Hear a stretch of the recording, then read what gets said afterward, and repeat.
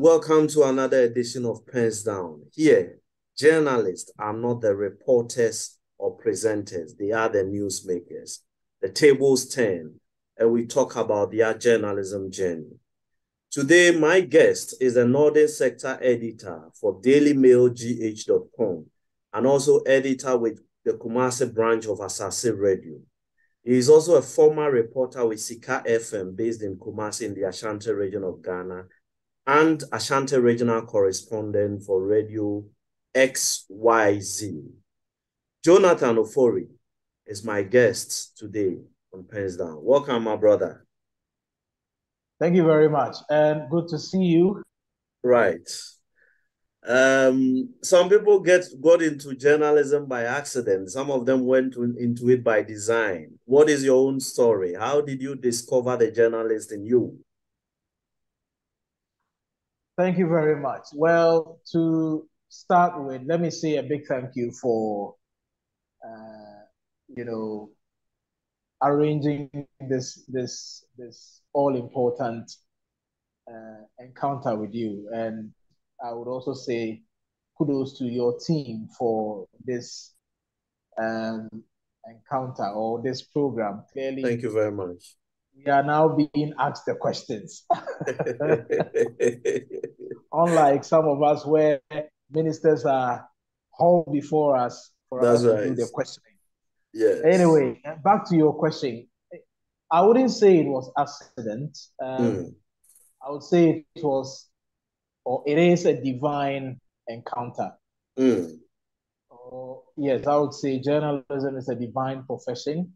And so for us, looking at what really exists in our surroundings, in society, that informed us. In fact, that motivated us to drop the chalkboard, drop the chalks, and then pick the pen ourselves to highlight what people want to see and hear as far as our setting is concerned.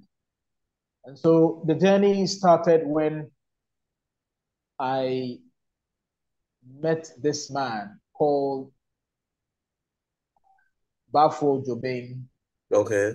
He was the proprietor of a school of which I was one of his staff. So during conversation with him, I realized that issues with sanitation was a great concern and that he needed it to be highlighted beyond what media practitioners have been doing. Okay. So it struck me and I said, no, this man clearly wants to tell me there's a potential in me, to highlight what people do want to hear and see. So for me, that was where the journey started. Okay. Like Komala Dumo, I started as a citizen journalist. Yeah. Not to go to a journalism school. For us, whilst we were in school at the University of Cape Coast, we did on the job training. Okay. And so, like Ghana, as you may know, radio stations will call you when you have the news. You give the update, and that's it. Yeah. Whether or not they will call you is their own editorial discretion. Yes. So we were just freelancing, if I may tell. And the breakthrough was when I covered the assembly election for the then municipal chief executive for Asokore Mampong, Ali Dusedu. Okay. At the time, the NPP had taken power. And so, using social media, I seek to draw people's attention to what's going on in my jurisdiction. And that was where the journey started. I gave a comprehensive report about how the man in question was elected amidst heavy security. And so that began the end of my journey with Sika FM, and Okay. then XYZ, who saw the newsworthy stuff in me. Okay. And then we began the conversation for me to be joining the team as a full-blown staff of XYZ Broadcasting. Okay. We truncated the journey because of some issues, which I think we will expand it during this conversation. And I set up Daily Mail. Okay. Daily Mail has been the fulcrum of my journalism career. Okay. Set up by my boss, Kent Mensah. Okay. In fact, he has been pivotal in this journey. He has been encouraging some of us to pursue what we want to do. So Daily Mail was set up by Kent, myself, and sub-top editors in Ghana, which is still running. So I was made a modern sector editor of that online platform. So with my works, recommendations were made, and that is why that was when we landed the Asase job. So currently, now, how many years in all has it been through this journey? From your time as a cab reporter or a reporter understudy up until this time, about how many years are we talking about? It's close to 10 years. Because when you add where I started as a freelance journalist, it's 10 years now. Now, in these 10 years, what would you say stands out as the most challenging assignments you have had to cover? That's $1 million question. I have been covering events, some very bloody, some violent, I must say. One of them that stands out, and indeed that put our lives in jeopardy, was the recent clashes between police and military and the people of the Edrase constituency. You remember? Yes. There was a protest about the death of a community member and a social media activist, which escalated, where police, their own way, wanted to calm things down, resulted in opening fire, killing 2 people in the process. In fact, journalists at the time, including myself, were caught up in this crossfire. And it was between myself and God, honestly, because you may be hit by a stray bullet in all these circumstances. And it was a challenging moment for me, because at the point you may have to wonder whether or not you may be returning home at that particular point in time, because it was a very, very loud but violent event for us to cover. Now let me walk through your mind on the back of that near-death experience or brace with death experience in the line of duty. When you got home that evening, did this kind of experience shake your resolve to reconsider journalism for a profession, or it rather strengthened your desire to do more and become a voice for the voiceless? Wow, I must say that it wasn't a very easy situation for some of us, especially where you see lives were ended as a result of bullets being fired, and where you have to even report from hospitals where people are wounded. You find yourself that perhaps if you were in the same situation. Yeah. How will this happen? So for some of us, we got depressed. Depression set in. We had to at some point wanted to quit because it was a very troubling situation for us. Seeing blood stains, which you have to endure at the end of the day, and also merge that with work activities as well, because your editors wouldn't mind that whether or not you've seen dead bodies, you still have to report.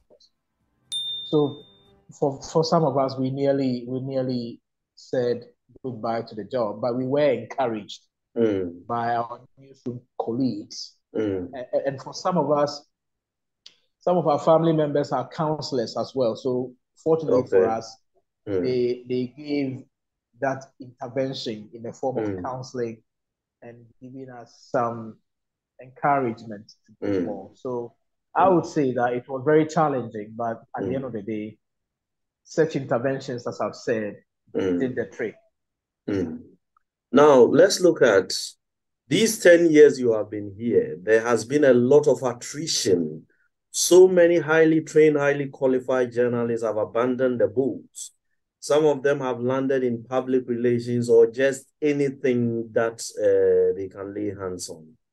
What do you think, from where you sit, what do you think is accounting for this rate of attrition in journalism? It's simple.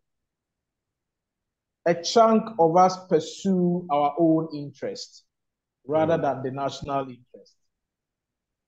A chunk of us are working in media houses owned by politicians. And so at some point in time, we just dance to the gallery of these politicians. At some point in time, because of hardship, journalists in turn had to succumb to offers which clearly will not put food on the table, but they want to be seen working. And so when they find themselves in such a situation, they have to sell their conscience in some cases to these politicians, such that they end up being offered juicy appointments, all in the name of serving their own interest in this case. So as you said, we have a chunk of us holding high positions in government and even in government agencies. The long and short of it is that we still need to put food on the table. We cannot make the country move forward. And so if these politicians are at the helm of affairs, why don't we be on the same page with them? And I find it very scandalous on our part, or in this part of the country, because we are the fourth estate of the realm. When these things happen, when journalists are starved, when the journalist is under-resourced, I tell you, the possibility of reporting good content will be very, very low. And it cannot shape our democracy. Now, let me quickly follow up with this. The political ownership of the media. A lot of politicians and politically exposed persons are now setting up and owning media establishments. We are a young fledgling democracy. Are we caught in trouble? Is there a reason to be worried, or all is well? Well, is it a worrying trend, especially when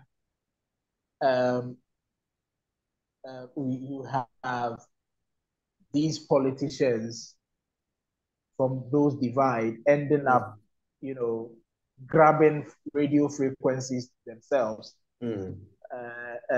which appears to be, although it is being regulated, but how it is being regulated needs to be looked at. Another thing we have to also bear in mind is the fact that looking at how the situation is, I see the politicians do set the agenda for us because we are vulnerable. Mm.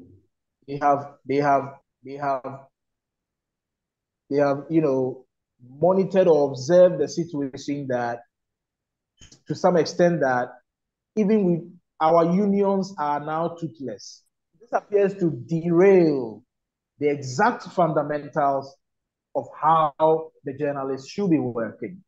If I am pursuing an investigative piece and I know that what I'm doing will expose the rot, I should be protected. I should be given the resources, if there is any, to do my work, devoid of any political interference. But here is the case that actions and inactions from journalists and even our leadership appears to thwart this effort. Look at our membership regime as GJA. How you even apply. Yeah. People may even think that when you come, you are coming to even usurp on my mandate. You are coming to state the coup to even overthrow me, and so he will not allow you to even join. They will just cripple you with some excuses. You understand my point? So this regime, the membership regime should be advanced to even the least person who is even a burdened journalist. So these are some of the things we have to look at. Otherwise, we will not become a strong force, and we will end up allowing the politicians to bulldoze themselves into our territory. And which for me is a very dangerous situation, and it could put or plant our nation into jeopardy. How has social media shaped the practice of journalism? Well, it has its strengths, it has its weakness. Let me start from the weakness.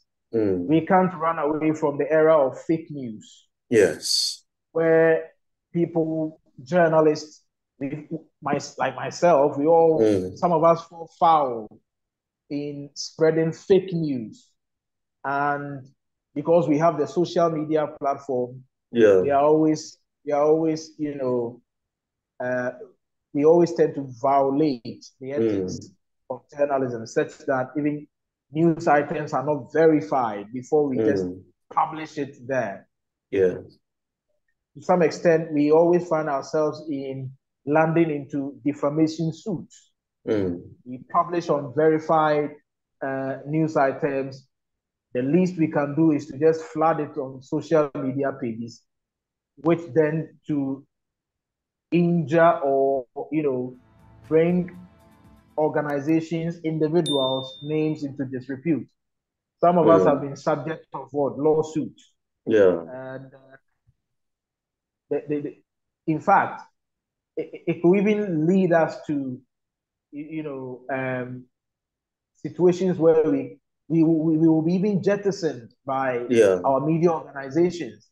I have seen many times where journalists who face court in terms of defamation are left to their fate by their media organizations, because clearly when their lawyers study it and they think the company may be held liable, clearly they have to just leave you to your fate and fight your own fight.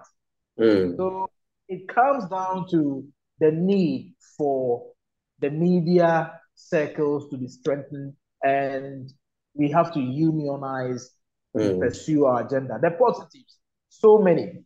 I have posted, a story about a building which is near collapse, and an intervention was made, and the story was posted on social media across all my platforms. So it has so many benefits, and even with this social media engagement, it has exposed some of us to new trends of sending information which could connect to so many people across the world. It has also exposed us to new opportunities. For some of us, we even got to hear of journalism opportunities on social media. Okay. You understand my Yeah. point? Yeah. Some are held virtually, with some you have to travel and expose yourself to so many things in the outside world. So it has its positives and negatives, but I would say the positive outweighs the negative only if we use it wisely. Now, on social media, Africa has richer bloggers created out of social media than richer journalists. Is there something journalists did not do, which is why the bloggers have taken advantage to better their economic lot while we still continue to grapple with the very basics? Where did we miss out as journalists? It still has to boil on the need or the failure by leadership to have us to form a common union and expose all of us to the various trends of journalism. You understand my point? Yes. It still boils down to leadership. What has the GJA been doing apart from issuing awards to the best journalists? Perhaps bloggers have been providing us with good content, yet it appears what they provide in our setting, in my view, are not brought to the limelight. They publish the stories, and then the mainstream media will have to follow it up to also embellish or polish their content. Why don't we come together, form a common goal, form a common union, and pursue an agenda? See, we keep failing journalists, and in this case, the GJA keeps failing us because they are only heard during awards. When was the last time you heard that the GJA had organized, from their own resources, organized some refresher courses for journalists? How often is that heard? Until they go for sponsorship from maybe one or two companies, you wouldn't hear them, organizing these stuff. And for me, it begs the question whether or not we are ready as an organization or as a fraternity to pursue the national interest. And so the bloggers will just, who are enlightened, will just use this opportunity to make money for themselves. Because now you are going to... You are very much in the political reporting terrain. That is where all the signs and wonders always happen. Exactly. How many times have you been approached with anything, whether monetary or material, that, oh, this story you are pursuing, trash the story, kill the story, and take this? Have there been any such approaches?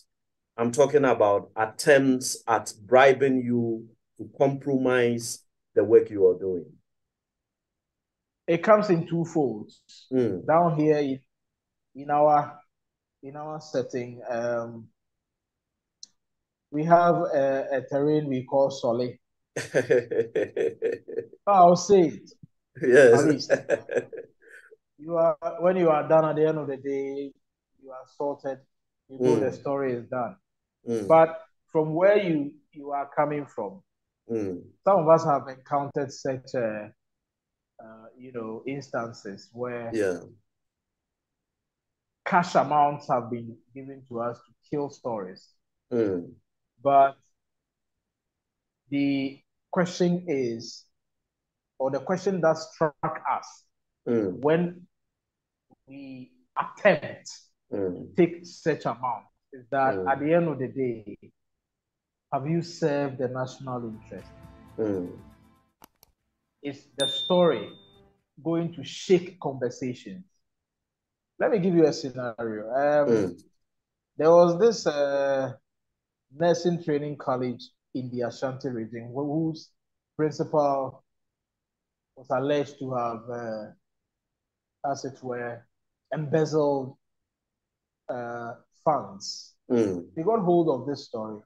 A chief called us, a chunk of journalists, trying to grease our palms. See, we took the money and we did the story. What we did was that, what we did was that when we were leaving, in fact, we knew what was going to happen, that this man would grease our palms. So when we were leaving, we took his number and said we will call him, only for him to find out that we had returned the money via mobile money to him, expressing our discomfort. We felt very, very disappointed at his conduct and told him that we were going to do the story. And that gave us that fortitude that it was indeed a big story, and that if that story was published, heads will roll. We will expose the rot in society for people to know that an intervention will have to be made in that particular school, which is clamoring for a rescue. So we did the story, published it, and at the end of the day, this woman was facing inquiry. It's still ongoing, and I think, but for COVID, we could have, finished with that committee sitting. But we are still monitoring that event as it unfolds. Does journalism pay? It doesn't. If you have passion, follow your passion. Journalism doesn't pay. It doesn't pay at all in our setting. The emphasis is in our setting. It doesn't pay, especially when media houses are run by politicians. Politicians taking advantage of our vulnerability to make us poor. You understand my point? Yes. We are in cases where people take delight in, we have situations where journalists are now taking delight in reporting political stories than issues that affect society. Yes. Bread and butter issues is what we are doing, because people need money to pay fees. People need money, as it were, and back on their own, training or, to go to school. And so it doesn't pay in our setting, but it opens doors when we continue to do and do it better. Should journalists be licensed?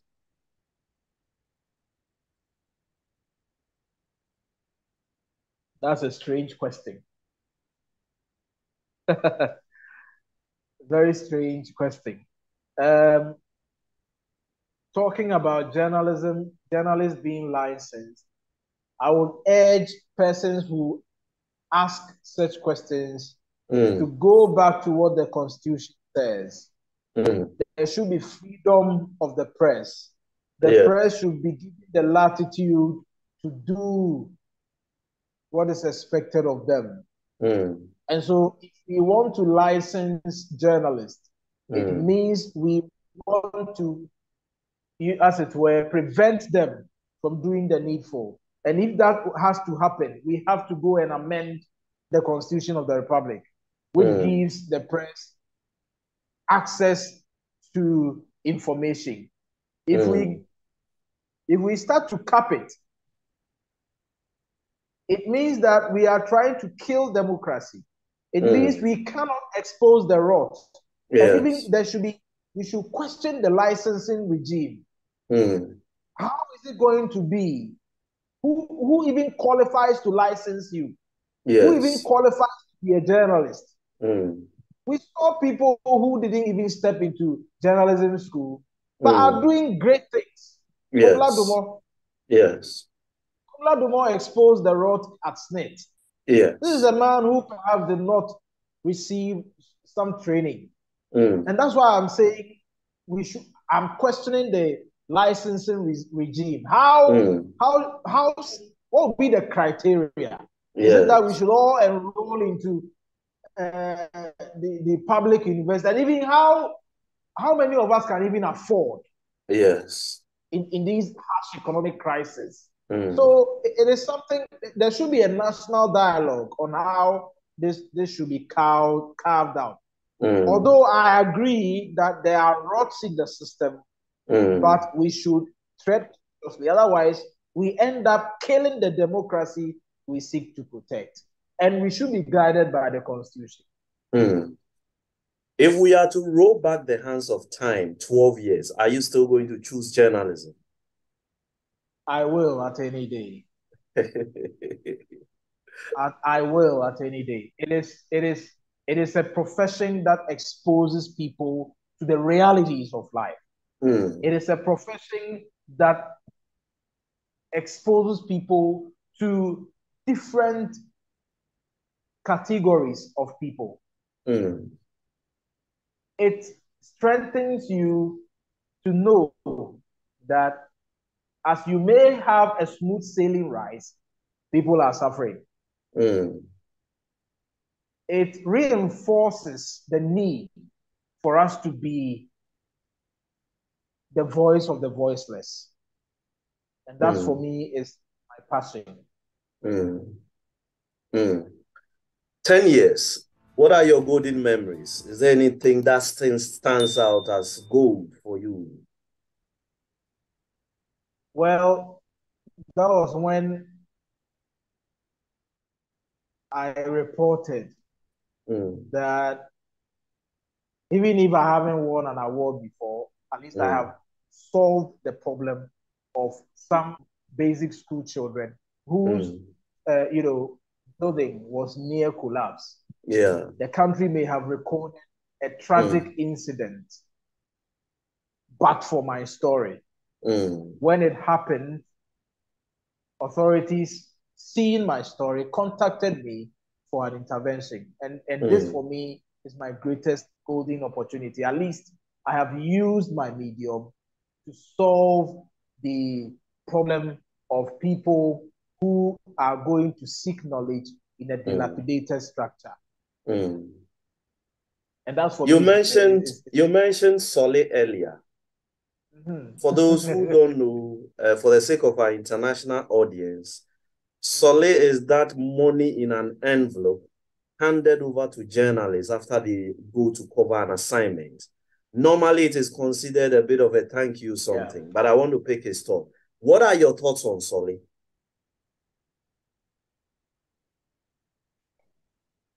Well, this is a difficult question. Is the organizers of programs, in my view, have no obligation to sort you out when you are invited. Yeah. But I still insist that in our setting, the environment has made it so. We have a chunk of us who are not on payroll, yet we are journalists. The least opportunity he gets is to attend these assignments. And when they are given these Solé, the first thing that comes in mind is that perhaps this is going to sort out home affairs. That's right. Rejecting or neglecting the fact that these organizers may fall into the realm of scandals. So the question some of us will be asking is that, giving you this envelope, when they fall into a scandal and you are deployed to, as it were, report on these, how will you do it? But as I say, our setting here as journalists has opened that floodgate.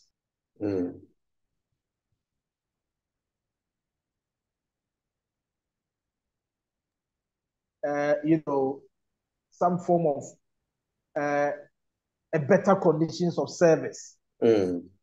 You understand my point? And Yes. this, for me, opens such doors for people to just receive it. Mm. And as it were, your audio is off. We are guided by events, and so receiving it means that. Yes, we are good. Can you hear me? Yes, we are good. Yeah, receiving such kinds of envelopes, for me, I will not say it's bad, but we have to be guided by our ethics. Mm. If you have done 10 years, then you entered somewhere 2013. Social media was not too prominent. A lot has taken place, changes in the terrain as far as journalism is concerned. What is your candid assessment of the quality of journalism in Ghana today? Well, we are not doing journalism. Yes, that's the truth, boss. We are not doing journalism. We are doing ambulance journalism.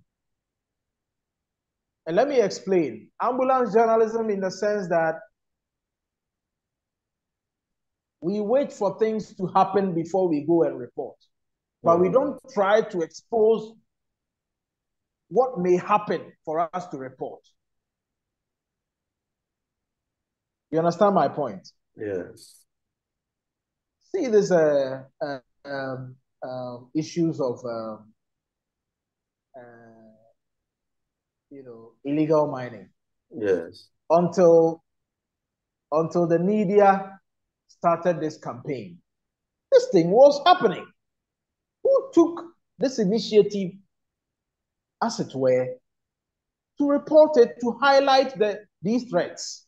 Mm.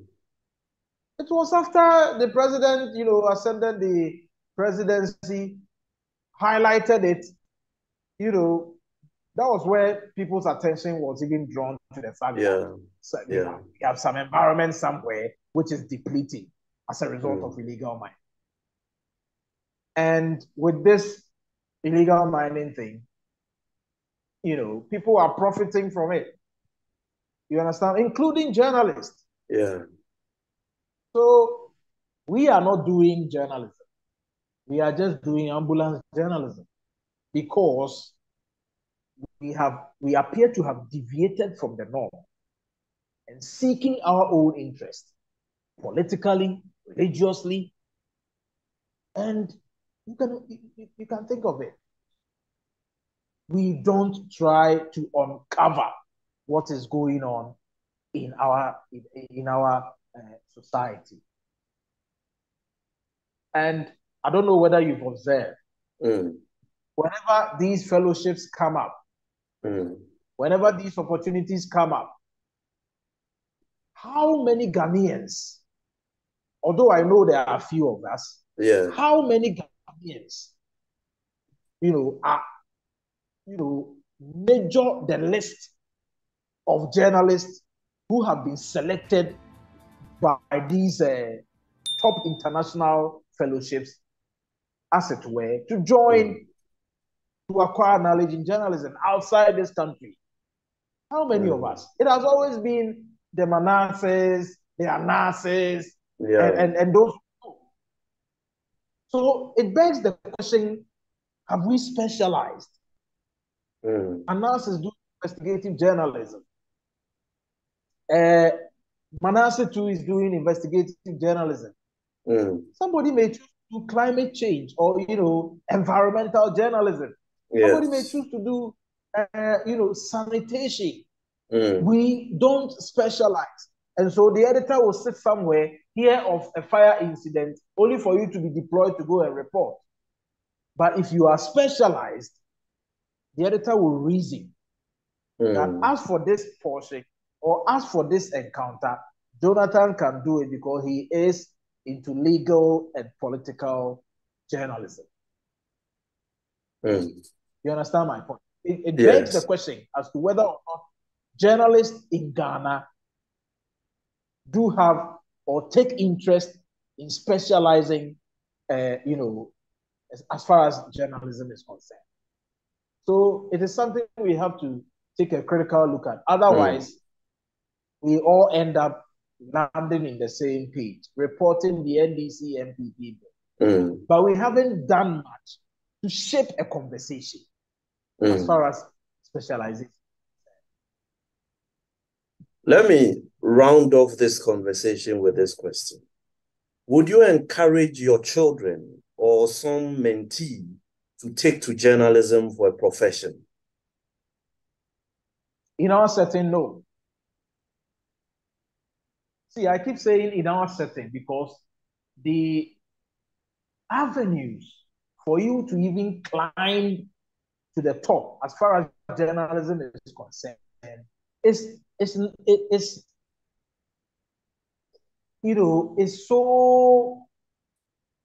so bulky.